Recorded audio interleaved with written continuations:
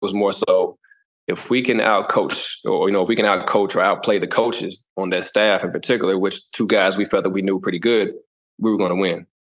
What's up, everybody? Welcome back to another episode. To our regular viewers, thank you for the support. To our new viewers, don't forget to like the video and subscribe. During his prime years, former Celtics point guard Rajon Rondo was one of the craftiest and one of the most effective floor generals in the NBA. Along with his ability to conduct a team's offense with his playmaking skills, Rondo's extensive prep work often allowed him to find avenues to get the inside edge against opponents. That mindset was a topic when he was on Reddick's podcast, with Rondo noting his interesting approach when he took on the Celtics as a member of the Bulls during the 2017 playoffs. So that year, entering the playoffs as the 8th seed, Rondo and the Bulls were going to have their hands full against a top-seeded Celtics roster anchored by Isaiah Thomas, Al Horford, Avery Bradley, Jay Crowder, and a rookie, Jaylen Brown.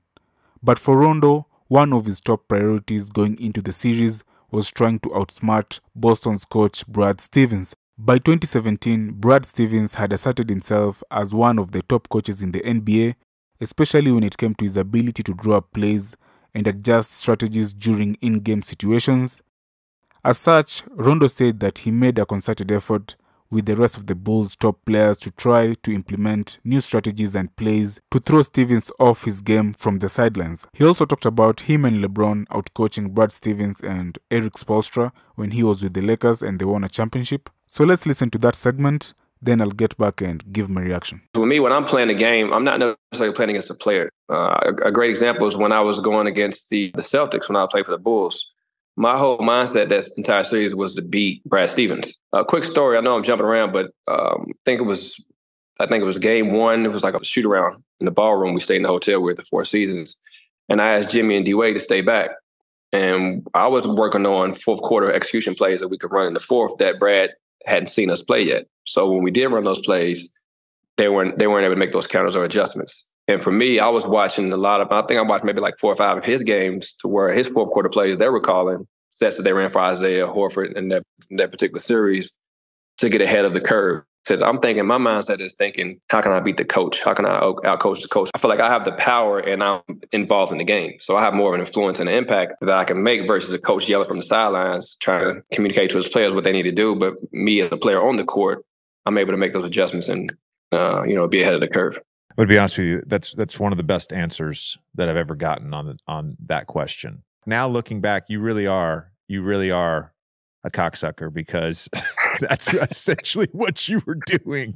I'm getting these memories of the 2009-2010 playoffs and looking over at you, whether it was a free throw, a dead ball, whatever, and you just be like staring at Stan. I'm never going against the players. I'm looking at the coach and what he's saying, because everything obviously he's saying that you guys are going to do and implement what he wants to do in practice. So if I can get ahead of those answers to the test earlier, I'll ace the test. And this crazy thing, we were in a bubble. This goes back to the bubble. Me and Brown were in the bubble. We were watching the game. I think it was Miami and Boston again.